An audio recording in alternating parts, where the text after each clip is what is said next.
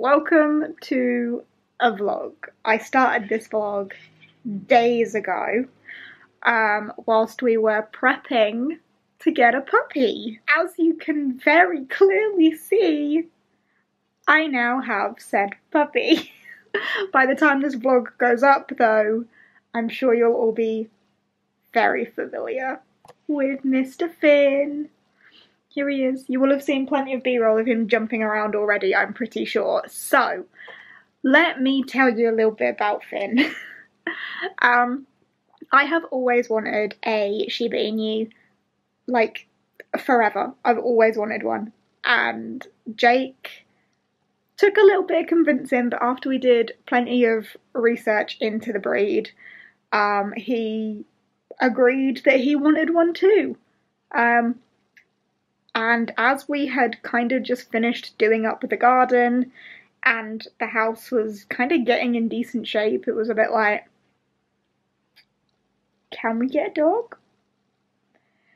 And he caved and said we could get a dog, because I definitely wanted one from like as soon as we got the house, basically. And Jake was like, oh, there's too much work to do, especially with the garden.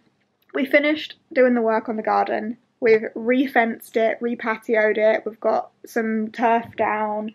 The new shed is like a fraction of the size of the other one, so the garden now looks quite a bit bigger than it was. And with that being done, I think Jake finally caved and was like, yeah, we can get a dog. So I started researching where I could get a little Shiba Inu. And after hours and hours on the computer, I found Finn's litter, and we went to view Finn's litter and his mum and all of that good stuff, and we got a puppy. And here he is. He is 9 weeks old. His name is Finn, F-I-N-N. I've created an Instagram account for him, Finntastic Mr. Fox. I will link it down below if you want to follow Finn's adventures. But he will be in every vlog I do now. But yeah, I got a dog, so I've been really busy for the last however long. I think the first clip of this vlog was a week ago today, I think. And then we picked Finn up on Saturday, and it's now Friday again. So for the last week, pretty much, I've just been getting to know Finn, playing with him, cuddling with him, training him. He can do sit, and he's crate trained and toilet trained. But he's made such amazing progress, and he's such a cute little boy. Just look at him. I love him so much. He means the world to me, and I honestly think he's going to make such a massive difference. He already has made such a massive difference to my life. He means the world to me already. I've been saying for months and months that I think getting a dog will really help with my depression. And I know it's probably not necessarily the most advised thing, but there is evidence to say that animals make your mental health better. And I've wanted one forever. And with me being, like, on reduced hours at work, working from home, like, kind of for the foreseeable, it made so much sense. And now we have him. And I'm in love. And I've never been so happy. So, there you go. He will be always in the videos now. He's a good boy. Love him. And his little feet.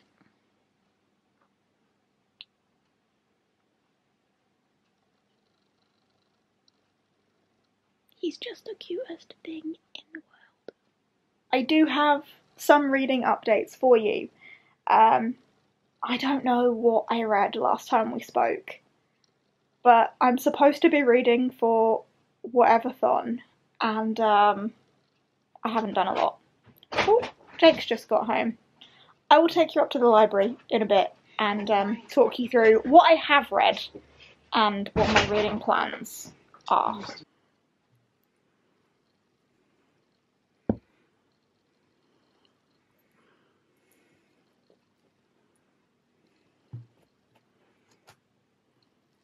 Hello, I said I would take you up to the library to discuss my reading after you've met my little Finn. I don't think I've vlogged any of June, so let's just go over all of my June reading. My plan for Whatever You Want-a-thon, hosted by Maddie. I'm a Sunset Scholar, obviously. Sunset Scholars for the win. My pledge for that was 6 books. And I can report by the 24th of June, which is the date I'm filming this clip, I have read 4. Which isn't great. These are the 4 that I have read. So, we started off the month with The Sad Ghost Club 2. I enjoyed this. It was cute. It was quick. I needed something to boost me back into thinking, yeah, you know how to read. You can finish a book. Obviously it is a comic, there's not many words in this whatsoever, but this is about people with anxiety, depression, I say people, ghosts, coming together and finding their kindred spirits and starting the Sad Ghost Club, supporting each other, helping each other. It's really heartwarming, very sweet, very relatable. I like it a whole heckin' ton. I read that. Then I moved on to Bad Gods. I actually started this a long time ago, and it took me ages to read, but this was a strange book, but I actually thoroughly enjoyed it. And if there is a sequel to this, I would read it. This is about a woman called Babylon Steele who runs a brothel. However, she has a very mysterious past that she hides from a lot of the people that are in her present life. A sex worker is murdered, a girl goes missing, and Babylon is asked to help investigate what is going on, what's happened, why these things are happening, how they're correlated, what is going on in Skelentine, which is the place that this is set.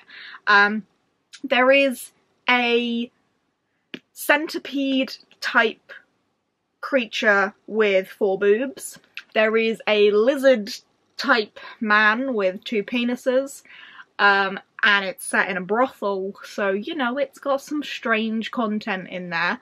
But on top of that, it's a lot about the corruption of the godlike figures in this world, as well as being a bit of a murder mystery, kidnap mystery, but also unravelling Babylon's past. I won't say too much more. I enjoyed it. I don't know if I would say it's, like, good or well written, but it was entertaining. There we go, I read that one. I then picked up The Swordsman's Lament by G.M. White. Sadly, I DNF'd this one about halfway.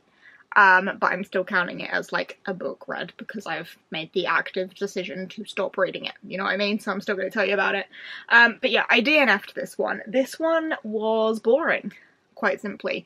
This is a murder mystery, and our main character is framed for the murder of the prince.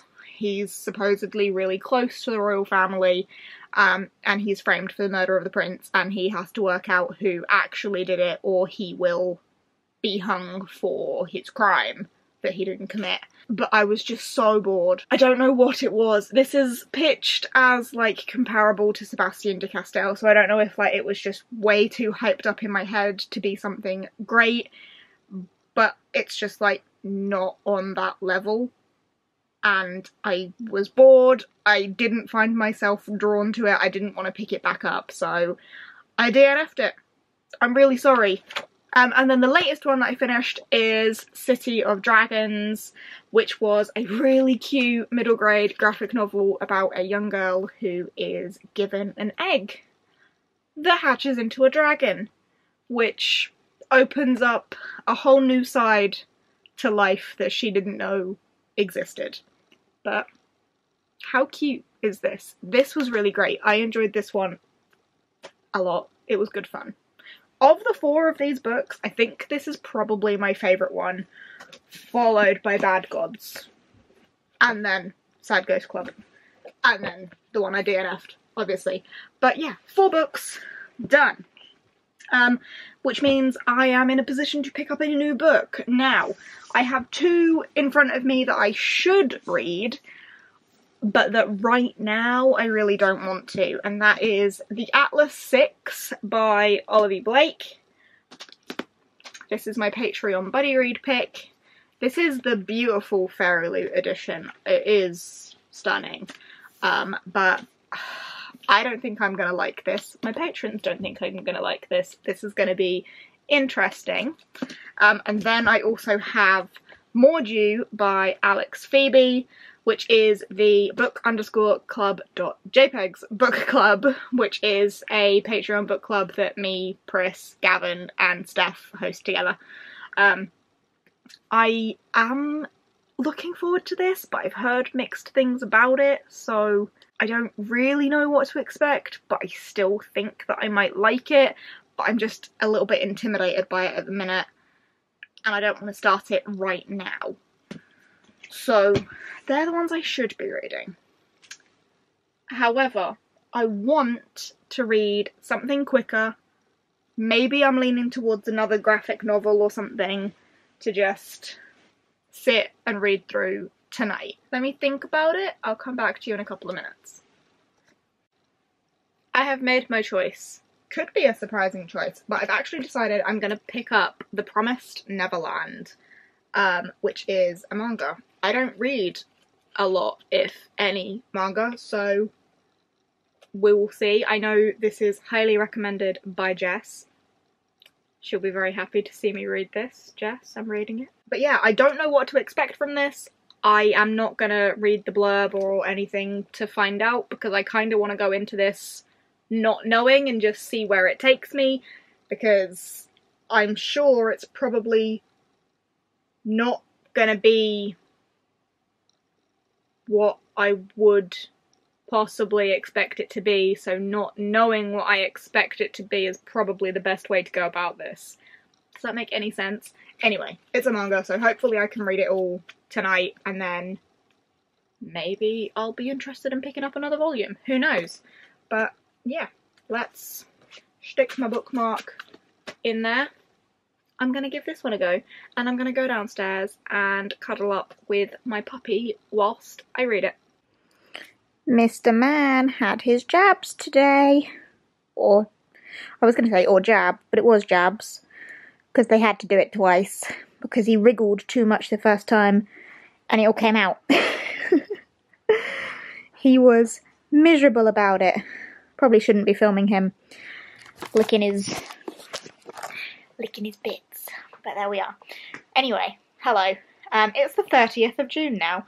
This vlog has been very long and very strange. But it was my birthday yesterday. I filmed a big old birthday unboxing, which with any luck will be up before this vlog is. However, a couple of bits have arrived outside of that today, because obviously I filmed that yesterday. So thank you to Larissa for Volume 9 of Pokemon. I'm very excited to read all of the Pokemon.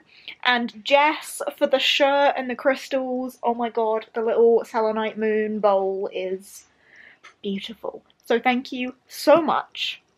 And if anything else continues to arrive outside of that unboxing,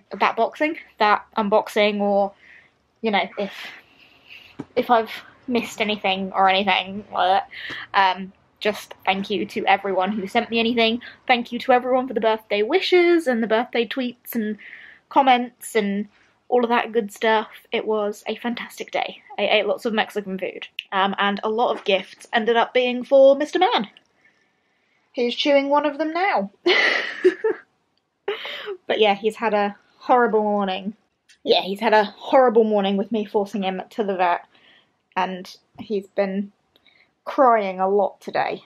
But he did have a really long nap, and he has woken up now feeling a little bit better, I think. He's behaving a little bit more like himself, which is good. But yeah, thought I had better come and chat to you. I'm pretty sure last time I spoke to you, I said I was going to go and read The Promised Neverland, Volume 1. I have done that. That has happened. It was weird. Not what I expected, but I don't know what I was expecting, but it was strange. Don't know if I will continue the series. Convince me. Like, I felt like after we'd got, like, the plot twist, or the, like, I suppose main point of the plot, after we'd got that, it became a little bit repetitive, and I can imagine the rest of the series maybe being a bit repetitive, but let me know. I'm open to be convinced. After that, I then read Pokemon Journeys Volume 1, which I loved, and I'm really in the mood to consume a whole lot of Pokemon at the minute, so that was great. I had a good time, which actually took me up to my 6-book target for Whateverthon, so success. I have then started the Atlas 6. I'm about 150 pages into the Atlas 6, and at this point I thought I would have DNF'd it, to be honest. The dog is staring at me, probably thinking, Mum, who are you talking to? Hey? Who am I talking to? But yeah, I thought I would DNF the Atlas 6 pretty quickly, and I haven't yet. So there's that. I'm hoping to finish it today because it's the last day of June, so I might do some, like, intense reading tonight and try and finish it. And also I'm uploading TBR Pursuit today as well, because I haven't done that in a couple of months, so I'm really excited about that too. But yeah, there's a bit of a reading update, and in general an update, and I'm hoping if I finish the Atlas 6 that will be the end of this vlog, because this vlog has gone on for ages, but I feel like I haven't filmed much. It's just been a really long period of time. But yeah, I'm gonna try and read tonight, and also look after my upset puppy, who currently isn't very upset at all. As soon as I put the camera on him, he stops. Oh no, he's still going. Oh, there we go. Now he stopped. Isn't he a good boy? Finn! Poor Finn. There you go. He really enjoys that toy as well, which was another new one for him. Lots for him. But I wouldn't have it any other way. Look at my beautiful boy. He's my beautiful boy. Oh, yes you are. You are my beautiful boy. You're so pretty. You're so pretty, Finn. I love you. I love you so much. Don't you, me? Oh, you're so cute. You're so cute. Oh, big yawn. Sleepy boy. Sleepy boy. He's getting so big.